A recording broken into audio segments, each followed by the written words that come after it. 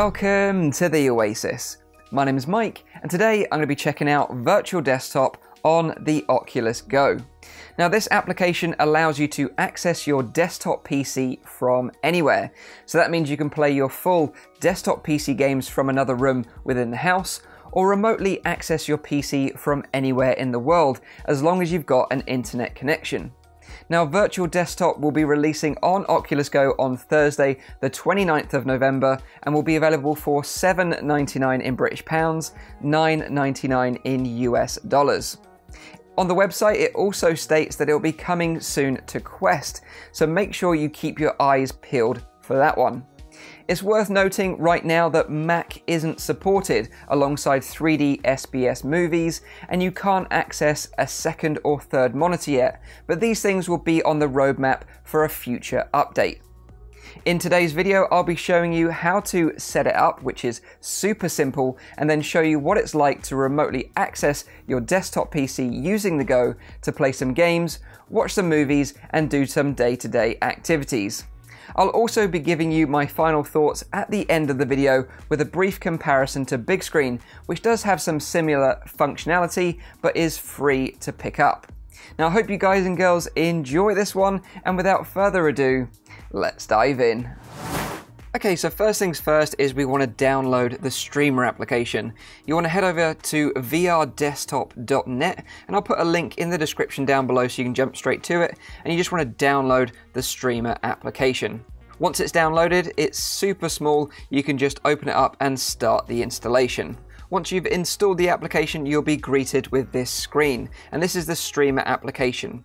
So all you need to do now is enter your Oculus username, and if you're unsure of what your Oculus username is, just put the Oculus Go on with the app running, and it should tell you within the app what your username is. Before we dive into VR, I'd also recommend enabling the Show Touch keyboard button on your desktop. All you need to do is right-click on your taskbar and just click on the Show Touch keyboard button. This will help you using the digital keyboard whilst we're in virtual reality. Okay, so once you've got everything installed, then you can fire up Virtual Desktop on your Oculus Go, and this will be what you're greeted with. This is one of the really cool environments and definitely one of my favorites. It's kind of like a little office environment where you've got a PC screen in front of you, a little PC there, and you've got some really cool Oculus posters on the wall, along with some sort of Oculus Rift prototypes on a little shelf there. Very cool. And you can also see the Oculus subreddit, little Reddit avatar there, which is also a really nice touch. I thought I'd emulate this room a little bit in this video by putting that Love VR poster right behind me here, as you can see. So now that we've got everything up and running, I'll show you what the menu looks like. And to get to the menu, all you need to do is press the back button on your Oculus Go controller, and you'll see the desktop that you're currently connected to. Now, it's super easy to connect to it. As long as you're on an internet connection, you shouldn't have any problems at all. And I'll talk more about that at the end, about other things that I tested with this application. So let's jump to the environments. You've got quite a few environments to check out. These top three and Space Sky are all kind of void environments where it's just a big open space, and I can show you that now. As you can see, just a huge big open space with a huge curved monitor in front of you, and to be honest, it's a bit too big for my liking, so I prefer to use the computer room for sort of normal tasks on my desktop, and then I use the dark cinema for movies and maybe the home theater for some games, but I'll show you that in this video. So first up, I want to show you some gaming, which is a really cool way of playing games in virtual reality, and this is going to be one of my favorites that I've been playing quite a bit just recently, whilst I'm not making videos for you guys and girls, and that is Shadow of the Tomb Raider. So this is just going to be launching now, and now I can switch to my Xbox One S controller, which is connected via Bluetooth to the headset. It's not connected to my PC, so everything that I'm doing through this is through the Oculus Go and being sent over the internet back to my PC, which is really neat. So essentially, you could play your desktop computer games anywhere in the world as long as you've got a good enough internet connection. Okay, so the game is just loading up now, and now I'm switching to Xbox control, and as you can see here, I'm controlling the menu with my Xbox One S controller. Now, if you're interested in a controller for the Oculus Go, this is the one I'd recommend. The Xbox One S is the only Bluetooth one, so please make sure you get the S version, and I'll put a little link up here to a video explaining more about controllers, as I did a bunch of testing on it.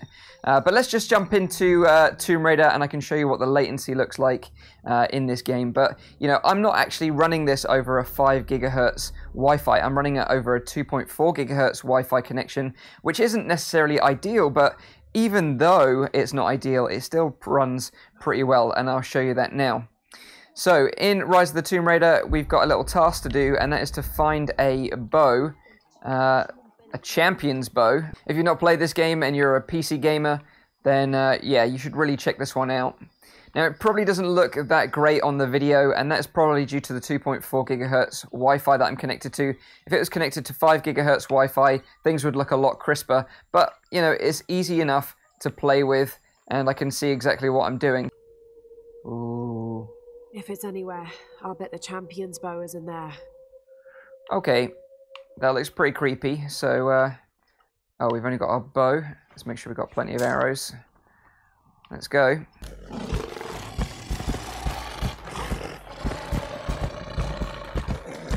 What the actual heck is that thing? It's like a lion with armor on. Holy crap. Ah! X. Ooh. Ah! Oh. Oh, did I kill it? I think I got it. Oh. I feel bad for it now. Sorry, dude. Nice! Sweet, sweet champion's bow. So that is enough of Tomb Raider. I just wanted to quickly show you what it was like. But as you can see, the latency when I'm pushing the buttons here is pretty decent. The fidelity of the game obviously could be better, but I think that's just because of the 2.4 gigahertz Wi-Fi that I'm using right now. But let's jump into another quick game, and I can show you what another game looks like. Okay, so here we are in a huge dark cinema, which is one of the environments in Virtual Desktop, and this is ideal for watching movies. So let's watch a little bit of one of my favorite movies, of course, Ready Player One. Here we go. Woo! I love this scene in this movie. It's just so badass. Just seeing it on this huge epic screen makes it look so nice. If you haven't seen Ready Player One yet, I urge you to go check it out. It's super cool.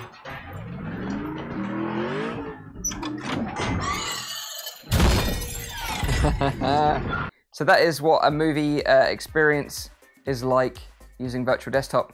Now let's show you a little bit of productivity, and for that I'm going to jump to the computer room again. What I'm going to do now is just show you what else can be done. Of course, you could do a whole bunch of things in Virtual Desktop, but I'm just going to do some of the things that I normally do on a daily basis on the desktop. So let's open a tab, and let's send a tweet from within VR. So if you're watching this video, you can actually go to my Twitter and check out this tweet so you know it is legit. And yeah, let's type something out here using the keyboard, and something like, I'm sending this tweet from my Virtual Desktop using Oculus Go. Let's add a little emoji, a little cool emoji, and then also let's add a photo, a little selfie I took earlier, and then we can just send that tweet right now. And there we go, it worked. I'm sending this tweet from my Virtual Desktop using Oculus Go. There we go. Done. So let's jump to the outro, and I can talk a little bit more about the application and some of the things I did during the testing. Okay guys and girls, so there we have it. That is Virtual Desktop on the Oculus Go. And I have to say, I was really impressed with Virtual Desktop. It was so simple to set up and use, and the user interface made navigating around my PC remotely really easy using the Go controller. There are some similar applications out there, however most require you to sideload an application using ADB, and none really work as well in my opinion. I also tested out Big Screen, which is free, but I just couldn't control my desktop, and it seems like it's been a while since they've updated the application. However, Big Screen is still one of the best solutions for joining shared rooms in VR and watching content with others, but Virtual Desktop is better for the single player experience. I even tested the remote access function using a 4G connection by creating a mobile hotspot on my phone, and it worked surprisingly well. This means that you could travel around by just taking your phone and your Oculus Go to access your PC from anywhere in the world. It is recommended though that you use a 5 GHz connection, however it worked well enough using my 2.4 GHz Wi-Fi connection. I'm really looking forward to full 3D SPS movie support along with multiple monitors, which the developers state is coming soon. Overall, I'm really impressed with this application and it gets a recommendation from me. So if remotely accessing your PC from within VR is going to be useful for you, then I'd totally recommend you check this one out. I'd love to know in the comments down below what use cases you would have for this. Was it gaming, is it movies, or is it productivity? Let me know in the comments down below. Leave a like if you like this video, make sure you're subscribed for all my future content, and as always, I'll see you on the next one. Cheers.